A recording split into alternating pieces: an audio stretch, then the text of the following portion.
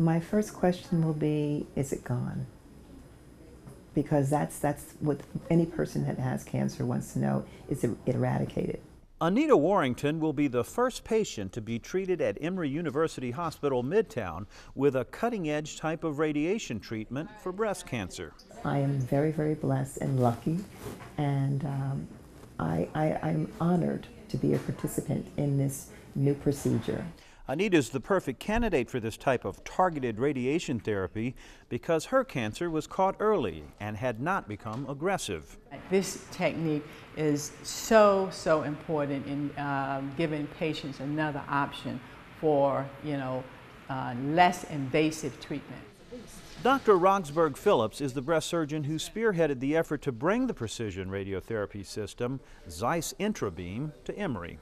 We started doing breast conservation back in the mid-'80s, and breast conservation basically is where we remove the tumor and follow it up with radiation, and typically it has been total breast radiation. And over the past 2 decades, we have realized that we don't have to do that in order to make sure that the cancer is controlled. This applicator is fitted directly into the tumor cavity within the breast, sparing healthy tissue around it. The applicator is placed at the site of the tumor, so we know that the radiation is being delivered where we want it, because that is the site that's at risk for greatest recurrence.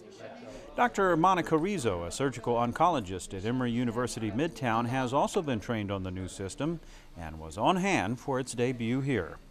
This is a huge advantage and a big advantage for the patients, that they go from 6 weeks of treatment before with whole breast radiation therapy now down to 1 treatment in the operating room while they are asleep during their case.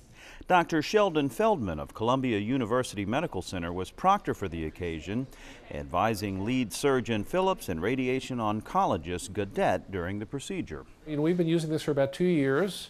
We've treated about 150 patients, and the results really have been great, certainly comparable to the older technique of whole breast radiation.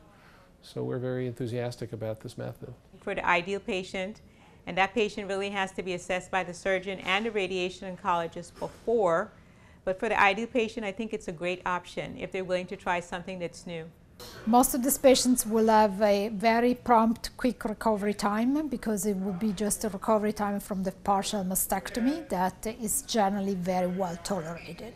The cost is less than 6 weeks of total breast radiation. So it's an effective treatment for early breast cancer. It is more convenient than anything else, and I think it gives you a better cosmetic end result. I leave here today and my life pretty much is where it was the day before I found out that I was diagnosed with cancer. So I could not have asked for anything better than that.